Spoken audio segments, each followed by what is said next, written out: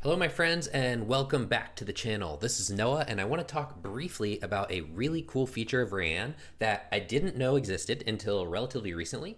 Somebody showed me this. It's freaking awesome. It's going to save you a bunch of time and you can access it through the free account. Okay, so I also want to tell you about something I found out with the pricing recently. Okay, so if we go to the pricing tab, I always thought that they only had the yearly. That's all I ever really looked at. So you can see if you're a student, it's 60 bucks a year. It's a pretty good deal, I think, for what you get if you want to use some of the more advanced features of Rayyan. But the other thing that I didn't know is that they also offer a quarterly plan. I didn't know that they had this quarterly option. I think that's a great option for people who are just gonna use it for a shorter period of time. So I wanted to point out that real quick because I didn't know that. But let's talk about this new feature that I found out about. Okay, it's not necessarily a new feature overall in Rayyan. It's just something I had no idea was there. So let's check this out. I already got logged in, so I'm gonna show you on the main page. I'm gonna go into one of my reviews. So this is just some example data that I dumped in here a while ago. There's like 37 references in here, whatever. It's fine. So one of the really common things that we run into in meta-analysis or systematic review is we need to have more than one screener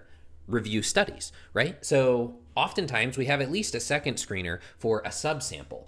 So how do we create that sample? Well, if you're doing it in Excel, you can go and just select whatever. If you're doing it here, you can select a few things, but then it's not random. And it's kind of time consuming, right? I mean, if you are trying to do it randomly, then like, let's say you're using something with Excel, you got to put in a little code or a formula and then have it pull all the stuff. It's kind of a pain. I just learned you can do this so easily in Rayyan, okay? So check out what we do. I'm on my review tab here, right? So review data, it's showing all my references right now. You can see there's 37 of them.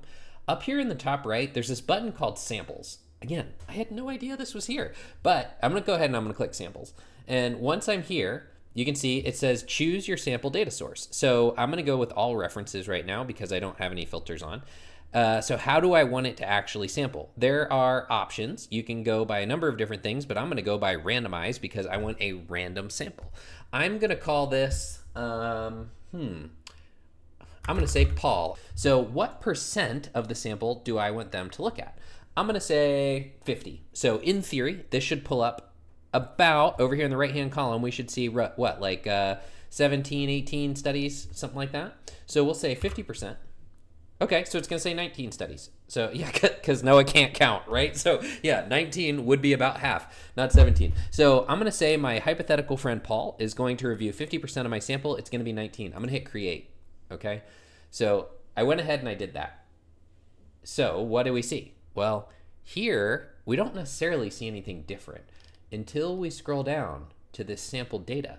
And then here, we can see Paul, right? So if I go into screening now, again, I can go ahead over here on this right side and I can find the one that says samples. I just got to scroll down to it here and I'm going to choose only Paul's sample. And look, now there are 19. Okay, so you're probably wondering, why does it say 16 out of 37 right now? So if we look at the currently active filters, because we wanted it to be 19, right? Because 19 would have been Paul's sample. So what we can do is when we look at what's actually being filtered, it's saying it's undecided and sample data. Well, this is a problem because you don't know this about this data set, but I had already made some decisions. Okay, so like I had already made some decisions in this data set. So I'm just gonna change undecided to all articles.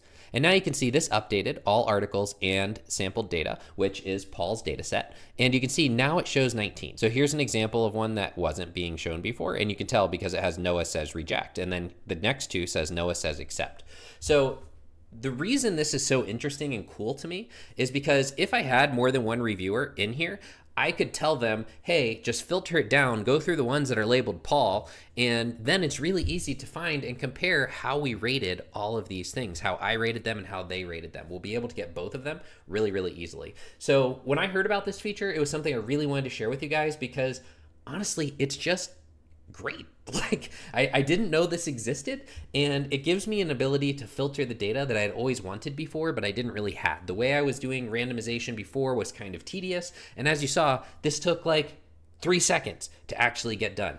And then it's very, very easy to go through and actually filter these. All you got to do is scroll down to where it says sample data, and then it's there. So anyway, I just wanted to show this to you guys because it was really cool, really effective. I think on the free account, you can only actually create one sample. I think you have to have a paid account to get more than one sample with the same data set. In studies in my field, we're frequently where I would use this is for full text screening, for having more than one person do the full text screening. So that's where I would typically use it. If you do need to create more than one sample, you just need to have one of the paid accounts on here. But hey, for a free account, I think this is pretty awesome that it enables us to do this. So that said, this was just a quick tip on how to create samples. It'll help you with your iterator reliability calculations and getting papers to different people and being able to really quickly go in and find them without a whole bunch of annoyance like I've always dealt with in the past with these things. So that said, I'm going to end the video here. If this has been a helpful tip for you, please hit that like and subscribe button. I will see you guys in the next video. If you have more questions about Rayyan, please feel free to drop them down in the comments. And thank you guys a bunch. Have an absolutely wonderful weekend.